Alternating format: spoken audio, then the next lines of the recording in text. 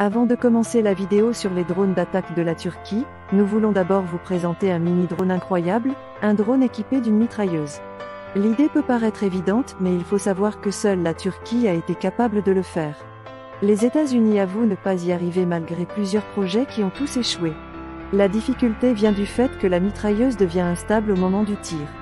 Nous allons laisser un Américain le présenter, et veuillez remarquer les craintes hilarantes qu'il va avoir sur cette technologie qui va changer les guerres dans le futur. When the term machine gun enters common parlance, the word machine becomes much more sinister. Turkey will become the first country in the world to deploy military drones equipped with high-precision machine guns.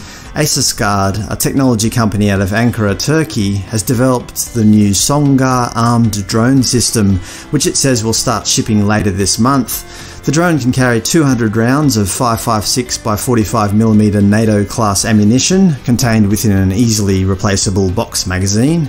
It can shoot a 15cm square target up to 200 metres away using one of three modes: single shot, 15-round burst, or 200-round serial shooting mode.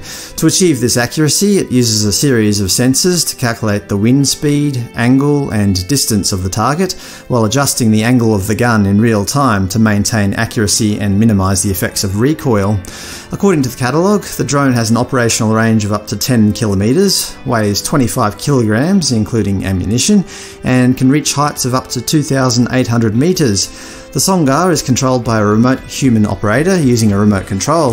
It has two cameras, a pilot camera with 10 times zoom and a barrel camera, both with real-time image transfer. The operator selects the target by placing the crosshairs over it and then presses the fire button to unleash a rain of hell fury. The drone can be flown in groups of 3, firing simultaneously at the same target.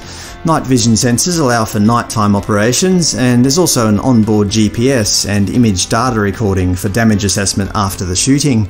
There's no doubt that this machine is a killer. If it gets into the wrong hands, or even if it's in the right hands, it could be used as a powerful tool of violence and oppression by corrupt governments or terrorist organisations. Last year, thousands of organisations, as well as individual scientists, engineers, researchers and entrepreneurs, signed the Lethal Autonomous Weapons Pledge, organised by the Future of Life Institute. In it, they promised not to develop autonomous weaponry that is capable of making life-taking decisions. In the pledge it states, "The decision to take a human life should never be delegated to a machine. There is a moral component to this position that we should not allow machines to make life-taking decisions for which others, or nobody, will be culpable." Although technically the SONGAR armed drone is not autonomous in that it requires a human operator to decide when to shoot, it's only a matter of time before the military decide that the drone should be taken one step further and be allowed to shoot by itself in certain circumstances. For example, the operator is under fire or has been injured.